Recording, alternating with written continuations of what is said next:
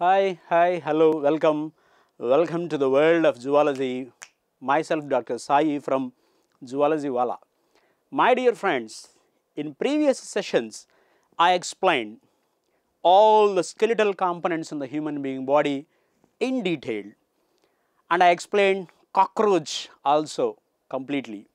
As far as muscles are concerned, in previous sessions, I explained the types of muscles. I explained the different types of movements which are present inside the human being body and different types of movements in overall organisms, and I explained the structure of muscle. If you observe the immediate video what I just covered previously, that video contains the structure of muscle, and now I am going to explain you about ultrastructure of muscle. If you observe the filaments, if you observe the muscle filaments, for example, if you observe the muscle, entire muscle is covered by epimysium, which contains a number of bundles of muscle fibers. Each bundle of muscle fiber contains a bundle. The bundle of muscle fibers is called fascicle, contains number of muscle fibers. Inside the fiber, number of fibrils are present. Inside the fibril, number of filaments are present. And now I am going to show you what are those filaments, what are those proteins. If you observe the electron microscopic view of the thin filament, it appears like this. If you remember the diagram of sarcomere, say this is one thin filament and this is another thin filament. So like that, number of thin filaments are present, and to whom these thin filaments will bind? The thin filaments will go and articulate with whom? With whom? I will take another color. The thin filaments will go and articulate with a membrane called Z line. This is Z line, and again these are thin filaments, and again these are thin filaments, isn't it? And in the center of the thin filaments, where you can observe the thick filaments. So these are thick filaments, isn't it? So I explained this in the last class. Now what I want, what about the structure of this thin filament? Say this one, if you observe the electron microscopic view of that particular thin filament, how that electron microscopic view appears? It appears like this. For example, it contains one G protein. So this is called a G protein. G for globular protein. G protein. What is G protein? G protein is nothing but the globular protein. Okay, globular protein. Number of globular proteins combine to form one filament, that is called filamentous protein. Just to have some idea, imagine.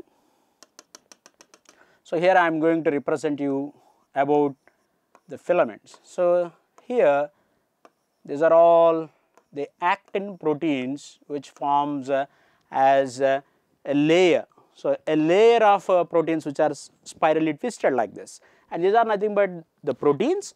If you consider the single protein, it is a globular protein. If all proteins combined, it forms a filamentous protein. So this is F protein.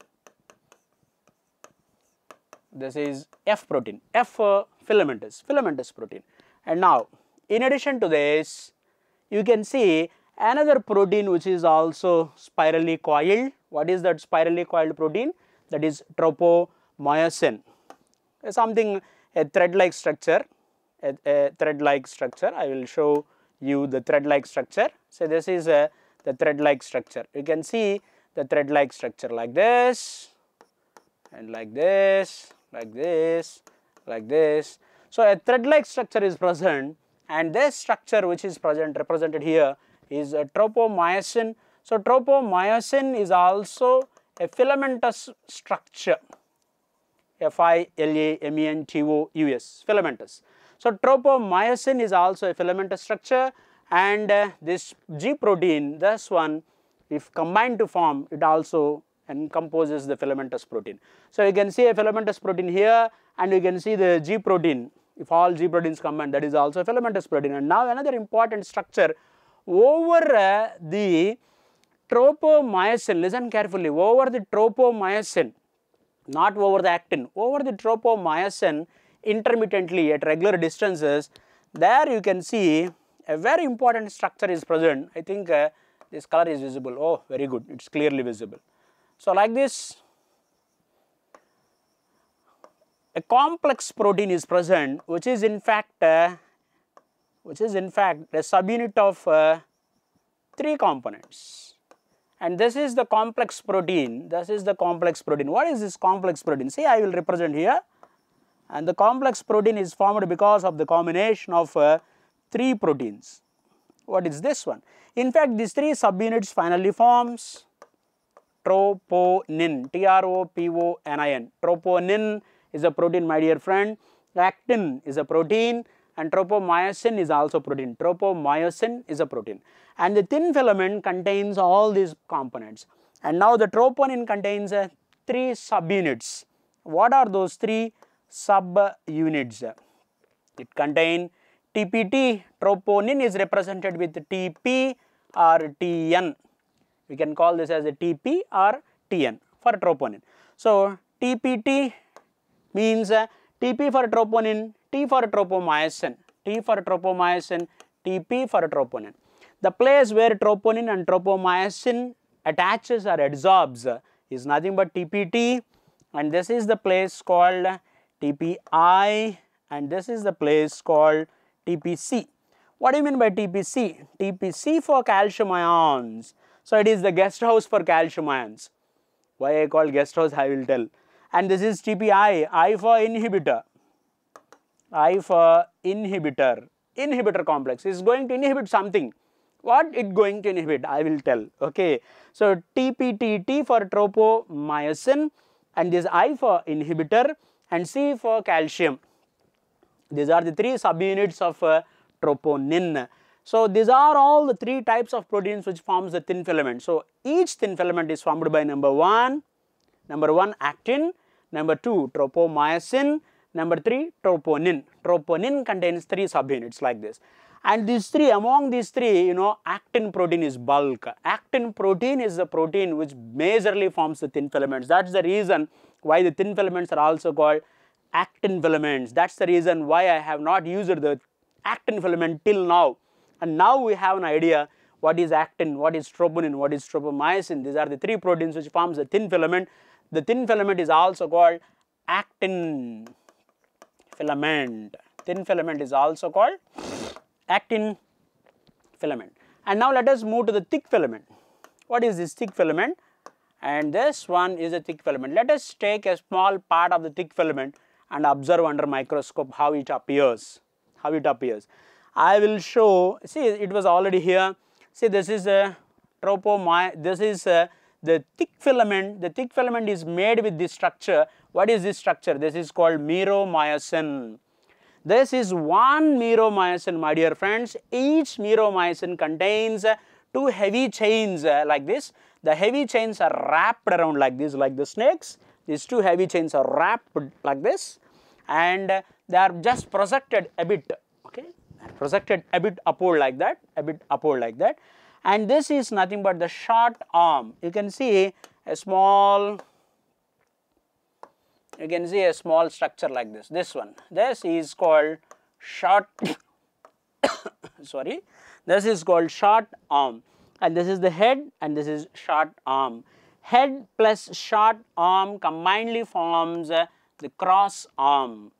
Not cross bridge, cross arm. Cross arm is different, short arm is different, cross bridge is different. So, head plus neck combine to form neck. Neck is nothing but short arm. So, head and short arm combine to form cross arm, and this is the tail portion, and this is the tail portion.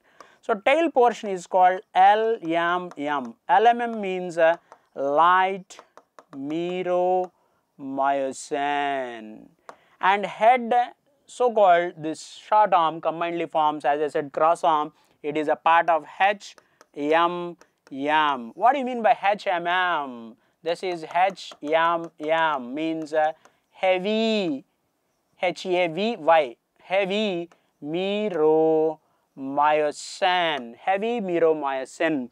This is light Miro Myosin, and this is heavy Miro Myosin. Imagine now my forearm. This is called light. This is the tail one, light Miro Myosin, and this is the neck, and this is head, globular head. And now this forms heavy Miro Myosin, and this forms light Miro Myosin.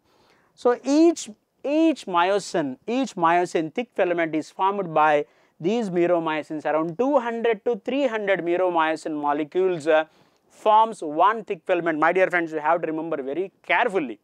So one thick filament is formed by these Miro myosins. How many Miro myosins forms one thick filament means nearly 200 to 300 Miro myosin molecules forms one thick filament. Say this is one thick filament. If I just observe the electron microscopic view of this thick filament, it appears like this. This is called one Miro myosin molecule. Like that, how many Miro myosin molecules are present? 300 Miro myosin molecules are present. For example, if you observe, see this one now, this is the head and neck. Let me take a different color. See this one, this is the head, neck and tail, head, neck, tail, head, neck, tail. See the heads are present like this, isn't it? And sometimes of course the head may be directed in opposite directions like this. So head, neck, tail, head, neck, tail, head, neck, tail. And all the tails are present towards the center of A band. The center of A band is called H zone. I explained in my previous session. So all the thick filaments are directed towards the H zone.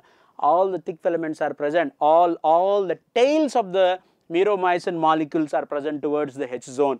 So head and neck will be lifted like this, forming the cross arm. You have to remember, very important in the examination point of view. Cross arm is formed by how many Miro myosins forms one thick filament? It may be asked. Okay, and head and neck, and who is going to form the heavy Miro myosin? Who is going to form the light Miro myosin? And who is going to form the thin filament? How many types of proteins are present in the thin filament? And what are the filamentous proteins? Like that, number of questions are possible. All these are the contractile proteins you have to remember. But you know, troponin and tropomyosin, these two are called regulatory proteins. Why they are called regulatory proteins, I will explain. Now I want to explain the anatomical aspects of the muscle. That's why I am mentioning all the structural aspects. And now if you observe the head of myosin, the head of myosin contains actin binding sites. See my dear friends, this is the thin filament and this is the thick filament, isn't it? And this is the actin filament. In order to catch the actin filament, in order to bind with the actin filament, this is the thin filament and this is the head of myosin. In order to bind with the thin filament, here one site should be there. The site is very important, receptor is very important. See, in order to execute the action of hormones, receptors are very important. So neurotransmitter substance is releasing, and if a nerve cell has to take, any other cell if wants to take the transmittory substance, receptors should be there. Receptors are very important.